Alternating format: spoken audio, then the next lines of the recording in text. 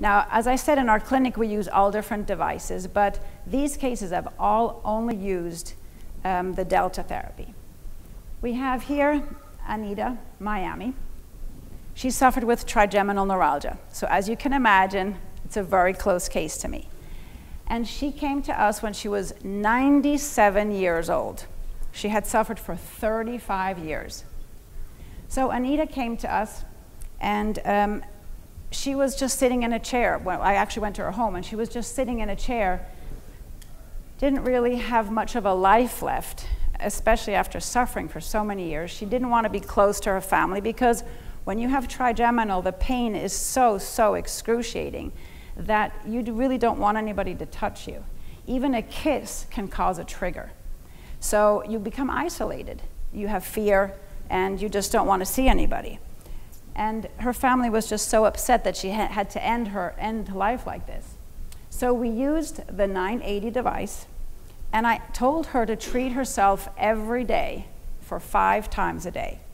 Now, it's very important that when you have nerve damage, that you don't want to over-treat, especially not at the beginning. If you have muscle damage, you can treat all you want. But nerves will actually increase the pain just a little bit, so you want to be very careful with that. And we write custom protocols for everybody that suffers with any kind of condition like that. So she treated herself 5 times a day over about 2 months.